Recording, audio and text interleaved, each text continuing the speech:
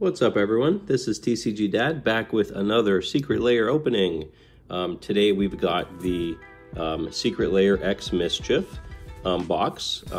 This came out in 2021, contains 5 cards, and is a collaboration between Wizards of the Coast and the Brooklyn-based MSCHF art collective. So if you guys want to check them out online, they've got some interesting collabs they've done. They've done some sneaker and kicks collabs, and I think the big red boot is one of the ones that they're known for. That's really interesting. So we're just going to go ahead and actually, before we start, I just wanted to thank everyone for the support and remind you that we do have a 100th subscriber prize. Once we get to 100 subs, we are going to pick one of you 100 beautiful people at random and send you these 2 cards. I revealed on our Pokemon video earlier the card that'll come in the sort of custom-made slab. That's the Rayquaza EX from Dragons Exalted. For the Magic the Gathering fans, this set came out a number of years ago, and Rayquaza is my son's favorite Pokemon. It's a very good condition holofoil card, which I think you'd enjoy, perhaps starting your Pokemon collection out with. And then we also have the Secret Lair bonus card, that is the Swamp. So thanks so much again for everyone's support. Here's the work in progress label, which I've got for us. I think I'll actually turn this into a black label since those are all the craze. So again, you don't want to miss out. Make sure you're subscribed if you're watching this content, and let's get into this Secret Lair. Thank you for being a part of Secret Lair. Right away we can see a bit of a difference in that this is a red box. And I'm not sure if any of these cards in here are peelable. I don't know if I'm remembering that correctly. But I guess we'll find out. I haven't done a ton of research on the actual individual cards because I wanted to be surprised a bit. So, beautiful red box here, Secret Lair X MSCHF. We'll put that off to the side here where you can still sort of see it. Then we've got our standard Secret Lair box, the way they used to come packaged. And right off the bat, we get the card that I bought a single of because it was so beautiful, Swords to Plowshares. Let me just go ahead and make sure our bonus card is in good condition. It is. I'll just put that off to the side. Let's just take a quick look at the pringling. It is, I would say, just very slightly pringled. Otherwise, it seems like it's in good condition. So that's the bonus card. I'm not exactly sure which one that is. And then let's see how much glue they put on these. Not so bad. This actually comes off pretty easily. Well, the top one did anyway. And then we've got 5 cards in here, so we'll go ahead and take a look at those first. Just like in the last video, I'll put the prices up next to the cards in terms of current market prices. I use TCG Player. And let me just see where the best point of focus is. Okay, perfect. So the first card we have, the gorgeous Swords to Plowshares. It is a matte black with gold foil card. This card is a white land card. It's not a land card, but it's a white, power card. It's an instant. It exiles target creature, and its controller gains life equal to its power. Swords to Plowshares is an old card. I think it's 2 and a white, in order to cast it. Beautiful. I think that's a fantastic card. So that's number 1. Swords to Plowshares. Number 2, we have. See if I can get a little better focus on this guy. This card is actually upside down, which is interesting, so we'll spin this around. And this is Grim Tutor. Look at that guy. Let's see if we can, there we go, get some light on it. Grim Tutor.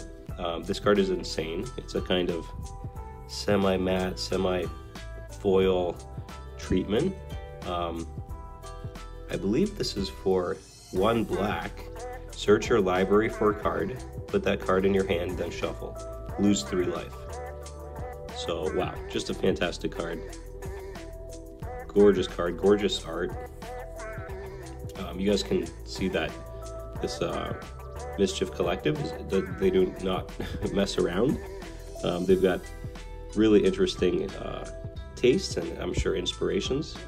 The third card in this, and I'll have to keep an angle just so the light catches it the right way. Third card in this Secret Lair is Blood Moon. It looks like it's a 2 colorless and a fire, and it's an enchantment.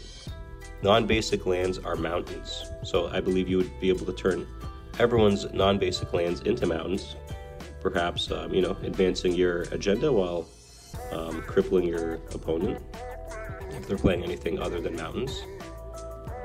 And that's some beautiful artwork, so hopefully I'm doing it justice. That's the 3rd card. Maybe let's put it right there. The 4th card is no less interesting. Let's see if I can just get the right amount of focus on that guy. We've got Cut. It's a sorcery, so for 1 and red, Cut deals 4 damage to target creature. And actually, sorry, this is Cut to Ribbons, and it's one of those dual cards. So for Ribbons, for X colorless, depending on your land situation, and for 2 black, it's a sorcery. Each opponent loses X life. So, I mean, could be the game-winning move right there. This card is overall matte, except the gold foiling, which you have in the Halo and Cut, and in the, I would say, the daggers and the robe in Ribbons. So, absolutely gorgeous card.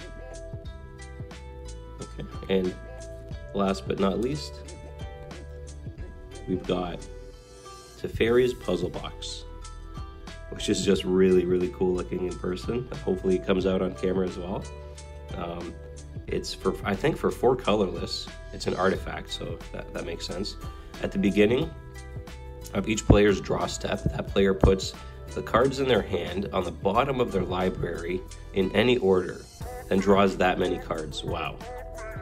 You could really interrupt somebody's gameplay and strategy with this guy at the beginning of each player's draw step. So, I mean, you play this card on your turn, your opponent is already putting his cards on the bottom of their library next turn.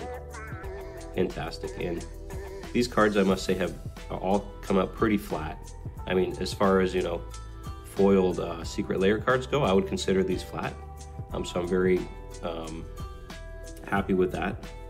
And then last but not least, we'll take a look at the bonus card. I'm sorry about the camera bumping here. Okay, and we've got a basic land of Plains, and I think this is the guy that's peelable. I think that's right. I think you can peel this, and hopefully, so on the right, I can kind of display what you get from peeling this, because I don't want to take this out of the packaging. We might save this for our 250th sub prize. And so I know there's a lot of sealed collectors out there who value this wrapping, but that is a really cool Plains. Yeah, let's go golfing for sure. All right, guys, so thanks so much for tuning in. This is pretty much the recap of the Secret Lair. Thanks again for your support. Thanks for tuning in. Again, if you can smash subscribe, smash the like button, and leave us a comment down below, we'd very much appreciate it. You guys are awesome. We'll keep the content coming. I think we've got about 17 more Secret Lair boxes to go through. So make sure you stay tuned in, and hope you have yourselves a great day. TCG Dad signing off. Peace.